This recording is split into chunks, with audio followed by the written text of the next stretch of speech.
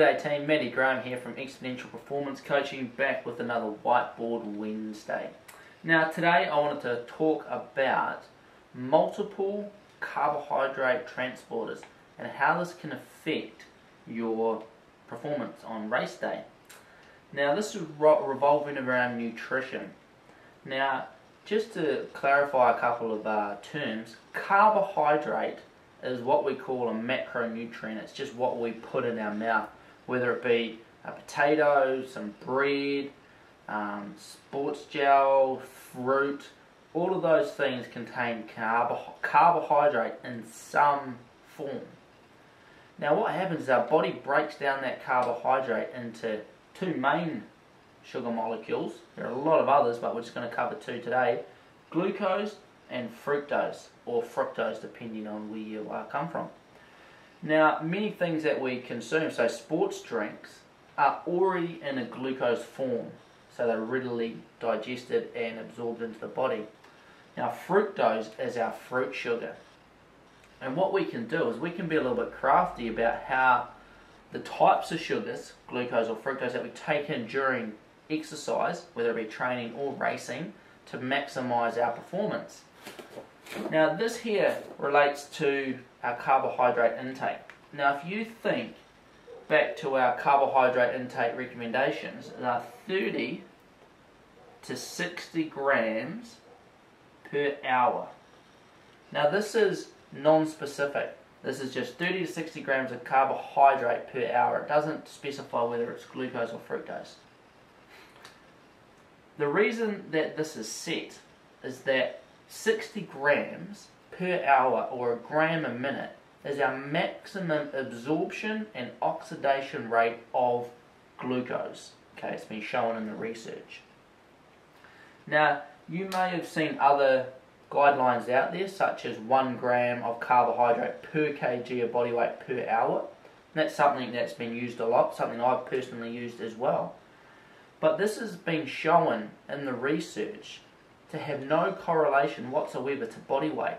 So that your ability to absorb carbohydrate and metabolize it has no relation to body weight.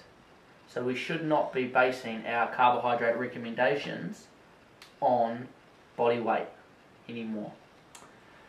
This oxidation rate and absorption has a lot to do with the transporters that transport carbohydrate into the bloodstream. So over here, this is a picture of our gut wall. So this is our intestines, and then our bloodstream over here. And all of these green little dots here are meant to represent glucose molecules. So you've eaten something, it's gone into your intestines, and it's waiting to be absorbed. Now in your gut wall, we have a bunch of different protein transporter proteins, but two of the main ones are sodium-dependent glucose transporters 1, which are these green ones, and these are the ones that transport glucose. Now they're sodium-dependent, which means they need sodium to work. So having some sodium in your sports food is good to help these keep moving. So the glucose comes in, goes across the SGLT1s into your bloodstream, and then you can use it for energy. So glucose, the maximum rate of oxidation, as we just talked about, is 60 grams per hour. Now fructose, the interesting thing about this is if you consume fructose, and these are going to be the little blue dots here, in the intestinal wall there are only half as many transporters as there are for glucose. And these transporters that transport fructose are called GLUT5 transporters. So there's twice as many glucose transporters as there are fructose. And this is often thought that there's no point consuming fructose during exercise because it's absorbed slower because there's not as many transporters. And then it goes to the liver and can be converted into glucose to be used for energy as well. So what we can do is, knowing this, because there's half as many transporters for fructose, the maximum absorption and oxidation rate is 30 grams an hour. But what we can do is take this information and be a little bit crafty about how we plan our sport nutrition. Because if we take in 60 grams of glucose per hour and we take in 30 grams of fructose, we end up taking in 90 grams of carbohydrate per hour. We're able to absorb it all and we're able to oxidize it. Okay, this has been shown in the research to be able to do this. The really cool thing is that for events over 2.5 hours, the higher your carbohydrate intake is, the faster your finishing time. So this is very, very good information to know.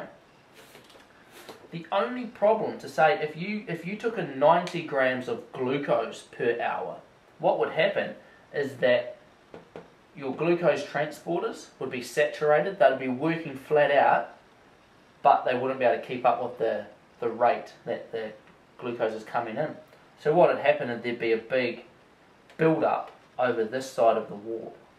And if you get a build-up of glucose in your intestines, eventually it's going to cause GI distress, get stomach cramps, bloating, diarrhea, that sort of thing. Not ideal.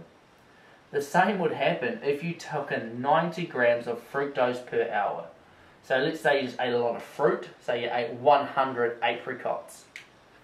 You'd have a massive amount of fructose in your gut. It would not be able to be absorbed into your bloodstream because you've only got very limited fructose transporters. That, along with all the fibre of the 100 apricots, would build up in your gut, and then you'd have massive GI distress, diarrhea, cramping, bloating, that sort of stuff as well. But if we mix them, 60 grams of glucose, 30 grams of fructose, equaling up to 90 grams of carbohydrate in total, we're able to optimise our transporting across the gut, maximise the amount of carbohydrate in the blood, and then improve our performance. So some practical real world foods or things you can do is, now that the research is out there, sport gel drink companies are starting to make specific drinks and gels with this optimal blend of 2:1 glucose to fructose. So you could just buy the gels, the drinks, the bars that are mixed like this. Other things you could use is, say, a really good one is a honey sandwich. If you have white bread, you're going to be getting the glucose. And then if you put some honey on there, that's your fructose, and you're away laughing. The other one could be just having some gels or a drink or a bar, but then having a banana as well. A banana has somewhere about 25 to 30 grams of carbohydrate in it, depending on the size of it. But the key thing you want to focus on is this 2:1 ratio, and that's glucose to fructose. If you can maximise that 2:1 ratio, remember it's this ratio because of the 2:1 ratio of transporters. You can maximise your fuel intake, maximise your work output, maximise your result on the day. So there you have it, how to be a little smarter, a little crafty even, about how you take in your carbohydrates and maximise your performance. Please keep the questions coming. My list of questions is starting to grow, and I'll just add your question in there, and eventually we'll pump out a Whiteboard Wednesday on it. I want to keep giving you guys good information that you can use to improve your training and your racing.